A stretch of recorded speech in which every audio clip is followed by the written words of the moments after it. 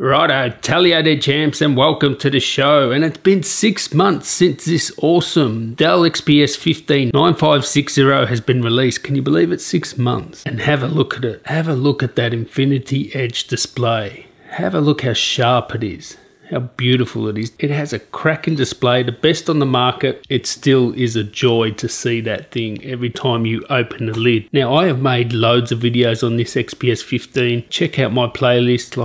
It would have to be up 20, 30 videos on this. Anything you want to know about it, reviews, long-term reviews, gaming reviews, like how to upgrade it, etc. Check out the links in the description and have a look in here. It's a disaster zone because I'm currently building an X299 sort of workstation computer, and I've been ripping motherboards out left, right and center. And if I didn't have this super reliable XPS 15, I could not do this, because this is the backbone of my life, where I do all my web surfing, email, etc. And it's where I do most of my work on this, and I also do video editing for this channel on this as well. And if I didn't have such a super reliable computer here, I could not be messing around with this desktop I'm building now, because the pain I'm going through with all the troubleshooting with the X299 platform, because it's a new platform. There's no blame here, it's just a new platform. Yeah, if I didn't have that super reliable XPS 15, I wouldn't even bother trying to make an X299 build. Have a look at it. It is held up well. 6 months, I could sell it as brand new. And I don't go easy on my equipment. And as you can see there's a vinegar bottle there, and there's a microfiber cloth, and that's what I use. 50% white vinegar, 50% water, and I clean that palm rest with that. And you can see there's no smudge marks on that palm rest. Now, we'll pick up smudge marks very quickly, so that's just one thing to know. And also, to clean the lens, I use these Carl Zeiss lens cleaning wipe to clean the Gorilla Glass there. I do that once a month. Do not use that on the full HD version, and don't use it on the palm rest, because it does have alcohol in it and it may break down the silicone or the matte coating on the full HD model. Now, if you want to know how this stands up after years, like a couple of years, check out CPU Modders.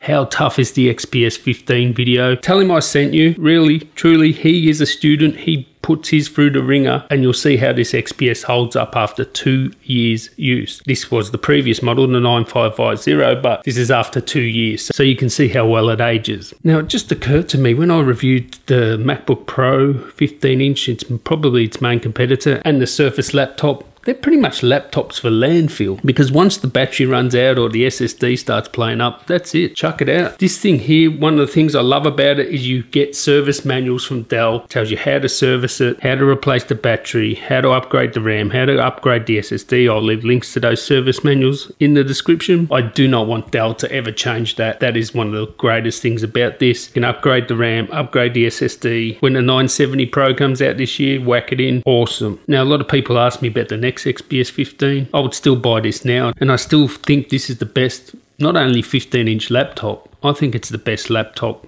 especially for me personally. But if I had unlimited money, which laptop would I buy? It would be this. I still think it's the best laptop. Also, I do like Dell support. Their pro support is really good. I have had like over 10 XPS 15s cross my path from friends, review units, etc. And I've only had one that had a minor flaw in the bezel.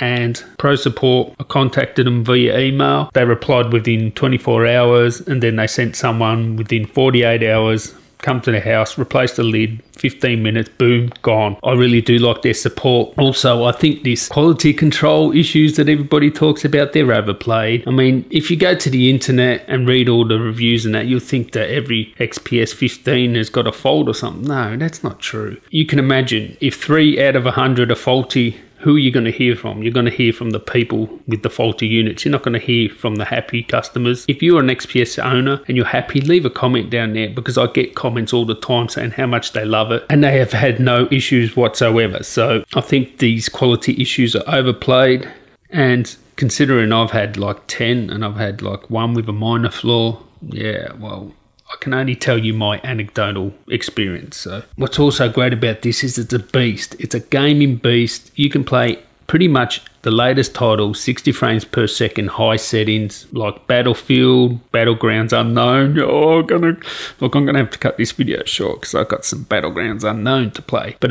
yeah, even GTA 5 over 60 frames, high, very high. There are some games, all right, like DSX that you'll be playing like 40 frames per second high settings, so drop the settings down. You're going to get nearly 60 frames per second most titles at high settings, so it does game like a beast, but it's not a gaming laptop. So if you're really a hardcore gamer, get a hardcore gaming laptop like Alienware or Strix laptop or something like that. I've already said before in a past review that the things that are bad in this, they're not that bad. For example, it doesn't have the best sound. Well, it doesn't, but the sound's not bad. People say it doesn't have the best keyboard. Well, it doesn't, but the keyboard's good in my experience. So all in all, I can't complain with it. And this is like super value. I looked on Dell's Australian website and you can get the 1 terabyte model with 32 gigs RAM, Adobe edition. So you get Premiere Elements and you get Photoshop Elements for like 3,200. That is a steal, especially compared to something like a Mac. You're going to pay over $4,000 in Australia for an equivalent Mac. But I think I saw the same sort of thing in the US. I'll leave links in the description to my recommended model. Check that out for like $1,800 in the US. That is insane value for what you get. And as I said before,